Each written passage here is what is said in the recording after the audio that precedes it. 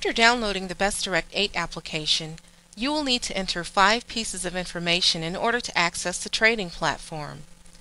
You will need to enter your PFGBEST.com account number, the access key, account name, IP address, and port number. There are additional controls on the logon page that may at some point need to be utilized as well. Those functions will also be described in this video. Your PFGBEST.com account number is assigned to you when you sign up for either a real account or a demo account.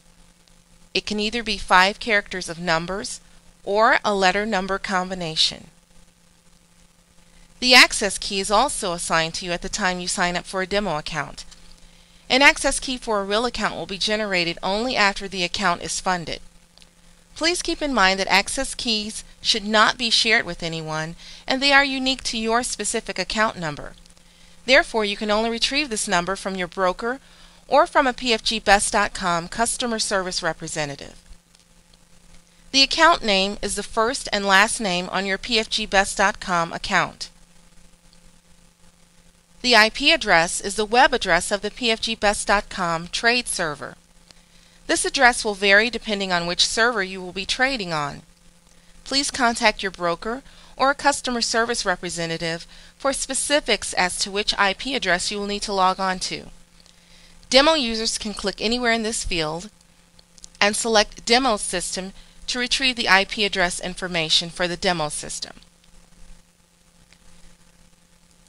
The port number tells the program where to go to connect to the PFGBEST.com server.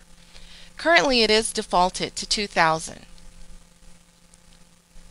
Remember me on this computer. If this box is checked, the program will save the account and server address information when you log in. It is very important to note that if this box is checked, anyone who has access to your computer will be able to log into the application using your saved account information.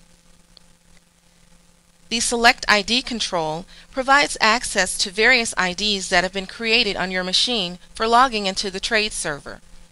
To access this list, simply click on the small down arrow on the right. The Add ID button will allow you to create a new ID. A window will open where you can type the name of the new ID. After adding the new ID, just enter the new account and server information and click on the Logon button. Clicking on the Remove ID button will remove the current selected ID and account information. The Clear Access Key button will clear the access key from the system registry. So if security is an issue and you're not the only person who has access to your PC, you'll simply need to enter your access key every time you log into the system. The Reset Default Workspaces, if this box is checked, will erase all of your previously saved workspaces. So only check this box when you want to go back to the program's default settings. And lastly, the Logon button. It allows access to the trade server. It will become active only when all other items on this page are entered correctly. It is important to note that the demo platform was designed for day trading and to be traded during normal market hours of 8:30 a.m. until 3:15 p.m. Central Standard Time.